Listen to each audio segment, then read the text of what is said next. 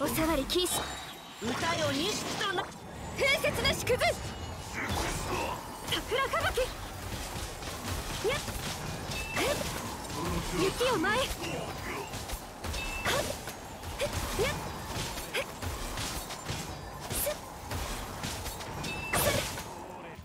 風の行く先を。取った。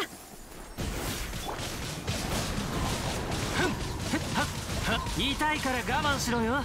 After waiting nearly a year, Ayaka is finally out. The question is, was it worth the wait? In this video, I'll break down the best team builds for Ayaka so you can find that out for yourself. We'll be looking at teams for both Ayaka DPS and sub DPS and analyzing how she fits in each role. As always, I'm going over a bunch of different variations so that you can find a team that not only works for the characters you have, but also suits the way you play the game the best. I tried to provide a ton of different combos and a variety of characters so that each team doesn't feel like an off-brand version of another. I'm super excited to show you guys all these different team builds. Ayaka is a sword-wielding character with the Cryo Vision. Her Ascension stat is crit damage, which is great for a main or sub DPS carry. This, along with her passives and skill set, sets her up to deal massive amounts of sustained cryo damage through normal and charge attacks. As far as elemental reactions, Melt and Freeze are the clear winners. Melt is great in combo burst comps, specifically in battles where AoE damage will get the most value. However, due to its long internal cooldown, Freeze is better when it comes to large bosses that require sustained damage. Generally speaking, Ayaka DPS will benefit more from Freeze than sub DPS Ayaka due to her ability to create more freeze procs when she's on the field herself. I actually don't like Superconduct in combination with Ayaka. She does have the ability to buff her own basic attacks, but there's more value in also making use of the huge cryo damage bonus steroid that she gets after using her sprint. Plus, her constellations also benefit her ability to deal cryo damage over anything else. Moving along, Cryo Resonance is clearly the best for Ayaka. The extra crit rate will complement her natural scaling into crit damage, and due to her kit, be active pretty much the entire fight. Other resonances that are also decent include Pyro and Geo, and the rest you should almost never run with Ayaka. Let's take a look first at the best teams for Ayaka DPS. I've gone ahead and labeled teams Abyss ready if I think that team is something you can plug and play in Abyss.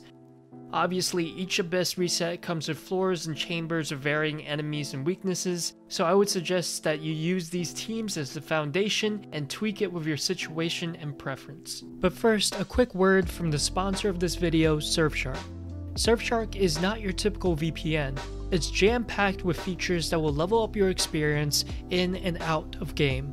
With over 3,200 servers in 65 countries, finding the best server to connect to is easy and allows you to maximize your gaming experience with your friends overseas.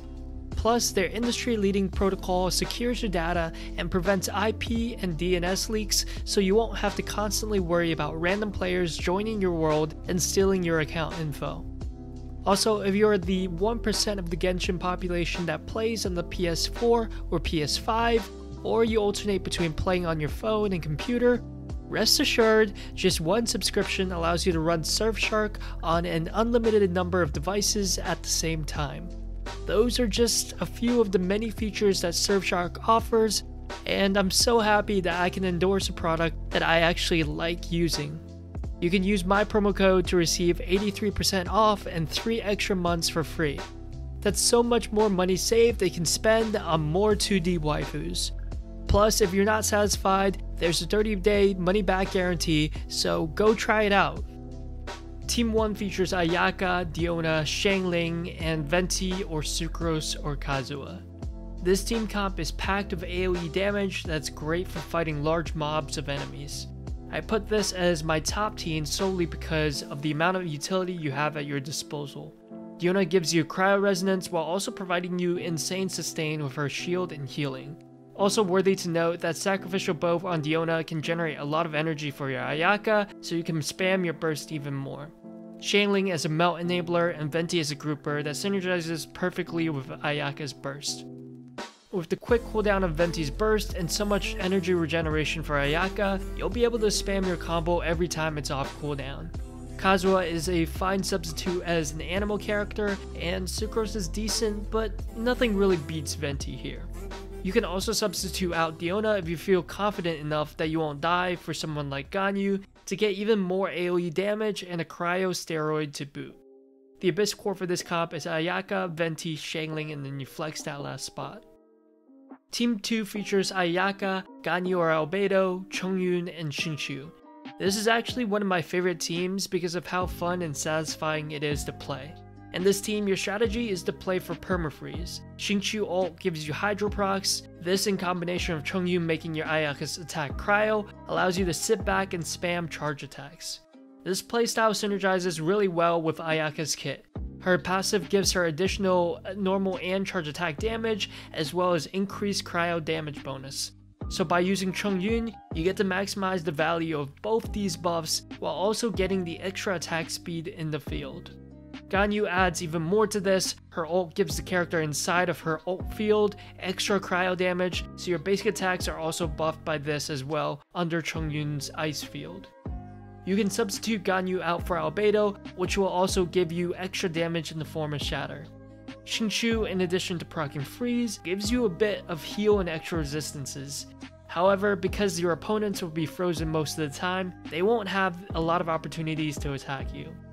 This team comp excels in boss fights, and I'd heavily recommend giving this a try or playing around with this build if you have the characters.